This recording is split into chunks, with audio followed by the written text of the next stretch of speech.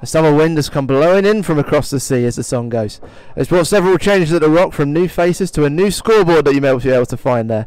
But a tough challenge awaits the Park boys. We've had the international England versus Wales. Now it's time for England versus Wales at club level. So you see, we've got quite a few new faces here. Carl Trainer coming into the front row. Santoni into the second row. Dave Lewis, the new scrum half, partnering with Greg Land, of course, top point scorer last season. Joe Monroe is back for his first game of the new season after a sustained period out. And if most of you might be interested to see those of you in Nat 1 knowledge, you'll see Craig Holland there, the top scorer last season for Chinner. He is in this Rosslyn Park squad this season. Lewis finds his partner Lound. Comes into Nick Level there, driving into the defence there of RGC. Craig Lound again, fast moving there, but an interception from number 23. That's Reece Tudor, who only came in at the last minute. Goodness me, what an impact he's had there. After only 2 minutes, the late replacement for RGC, Reece Tudor. Here they come again, Rosslyn Park. They've suddenly woken up now after 7 minutes or so. And who else is going to go in there and find the gap but Craig Holland, getting himself on the scoreboard here. What a reception for last year's top scorer, actually. And here they go now again. The move is starting to fill some gaps here. Joe Monroe trying to find Henry Robertson, who finds his gap. And they're over for the lead. Sharply made move there by Rosslyn Park, all the way from the line out. And Henry Robinson stepping inside to find the gap. And what a break that is. Dan Laventure finishing it off there. And here comes there is space out wide. They've got 3 or 4 men, but Greg Land is going to drive all the way through. Is he going to get down? He is. What a great try there. Super movement from the line out. They took it quick and they made it fast. Craig Holland with the pace there. And breaking through the centres. Dan Laventure, of course, the forward supporting. And finished there by Greg Lound. There goes all the way back to Sam Twoney. Dave Lewis throwing into Monroe. Nice little zip in there from Jack Barnard, who skipped through a couple of tries. He might go all the way here. Oh, but he's found a super pass. And what a finish that is. Goodness me, that is such fast pace. Something we haven't really seen here in a long time. And it's a penalty back to 7. What's that for, sir? Killing the ball on the try line. 7 blue, off you go. Yeah. And that's Simbin as well. I don't know if you saw that. There's a Simbin there for Jack Barnard. That is there. You'll see walking away. RGC driving forward that scrum. You can see the impact of the Simbin already. And they're holding over it. And it is a try. Immediately he's given a penalty try there.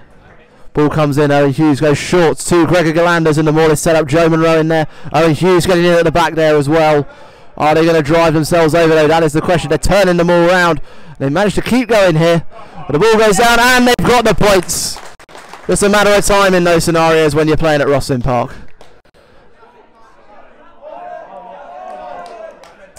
And they do some Brazilian rugby here. Nick Lovell picking it up now. Fast hands here. Dave Lewis finding Lound, finding Monroe. He's going to try and run round. Oh, he's found some space here. He's got Martha. He's going to run inside. He's going to chip it over the top. Is he going to get to that second ball? Monroe's got it. Is he going to get there? He's so close to the line. And he's done it. Well, try the season already? Who knows? But one thing's for sure.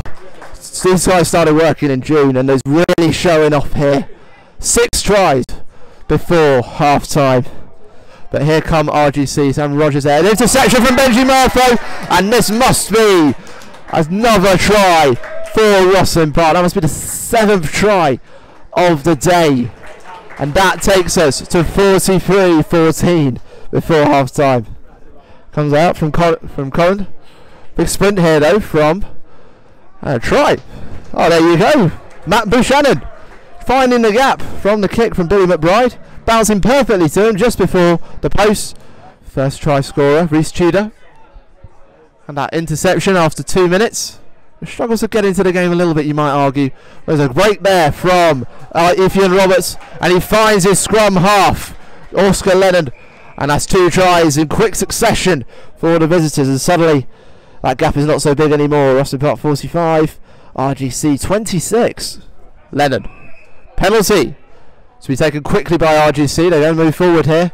He's got a runner on the far side there, just in front of him. And there is some space here for number 14, which is Samuel Jones. And it's down to Bo Williams. Bo Williams to get the first try at the half after a couple of minutes. Deja vu from the first half. RGC scoring early. They spin them round. The ball goes loose and it's out, and there goes Peach, getting round everybody. Getting over the line. The split of the pack, if you like, eluding the Rosslyn Park defence, allowing Jack Peach to go through, and that's our first score in about 20 minutes. Third maul from Rosslyn Park in about 5 minutes, and they win it again. They're driving forward. Here it goes. Still moving forward, and it's over. Breathing space once again for Rosslyn Park. The man getting the congratulations is Carl Gibson. He's the man that emerges with the ball. That's forward. Jones has moved up fast here, and it's Craig Holland. Well, welcome back to the match, Craig. Great fast move there across the ring. They took up the pace in a flash there, the Rosslyn Park forwards at the maul, and that gave the ignition to the Rosslyn Park back line. So moves the ball with pace and find Craig Holland running from deep. So side through. Park just keeping RGC at bay. I can see Jordan Jones standing there. He goes all the way back to McBride. Into the centres, quick fast hands, and over on that far side. It's a 6th try for RGC. So try and put the ball in, but the scrum collapses. It's a penalty to RGC. They're going to take it quickly. Comes out here with Josh Jordan Jones, who tries to drive through. Ian Roberts trying to go through. Oh, there's a deep run there from Dan Williams, and he'll go over. And that's probably going to be the last move of the game, you would argue. And that's 7 points. Also, conversion kick would take it to a 5-point gate, which is probably what would be deserved for this RGC side. And that's what they get as the full-time whistle blows here at the Rock. In the sunshine of southwest London, a scintillating encounter between England and Wales at international level, and it is England that take it at club level